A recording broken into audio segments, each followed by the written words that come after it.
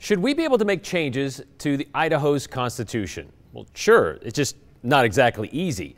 But some Idaho House lawmakers hope to do just that, one that would keep Idaho's legislative districts at 35. That's where it is now. Well, this bill now heads to the Senate, where if 2/3 of the Senate vote yes, then the voters would get to decide in November if, in fact, we want to keep districts at 35. No more, no less. So why does that number matter? Well, Joe Paris talked through an idea with House Speaker Scott Bedke.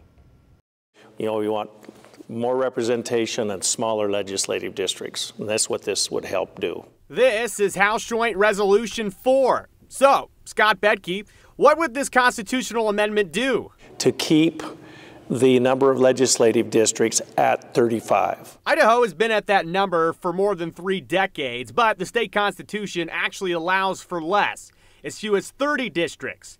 But Bedke and his co-sponsors say they want to amend the Constitution to avoid having less than 35. Here's why. If we have fewer districts, then they just have to get larger geographically, and we have some right now that span nearly from Oregon clear to Montana. So why now? We only redistrict the state every 10 years, and so this is the last chance we'll get to change it before we do the redistricting process. And so it's important that everybody get counted, and then it's important that we draw the lines in a way that is fair to all citizens. Speaker Bedke says this won't gerrymander districts, meaning the amendment isn't meant to redraw the districts for political gain. This has nothing to do with gerrymandering. This has nothing to do with the makeup of the redistricting commission. People have been worried about that, but this doesn't change one thing there. If the number of districts is lowered? Just doing the math, and we all would represent more citizens, and then you as a citizen would have less access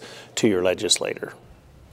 So the resolution passed the House with 65 yes votes and only 3 no votes. We wanted to know, why were there only 3 no votes?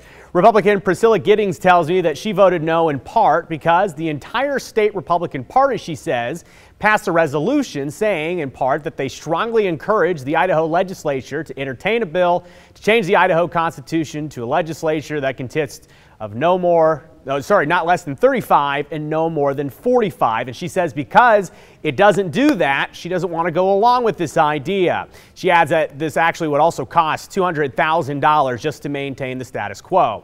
Meanwhile, Democrat John McCroskey says that he voted no because generally he is not in support of altering the Constitution without a very important need. He adds that until the marriage equality ban is removed from the Idaho Constitution, he will not be supporting any constitutional amendments.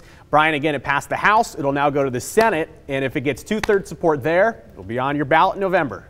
Okay, so Representative Giddings wants to go the other direction, increase it to 45. The downside of that would be what? I know that some people are concerned that if you add districts, then you would be creating new areas, and that at the point you would have to be drawing lines, and then there's concerns with gerrymandering.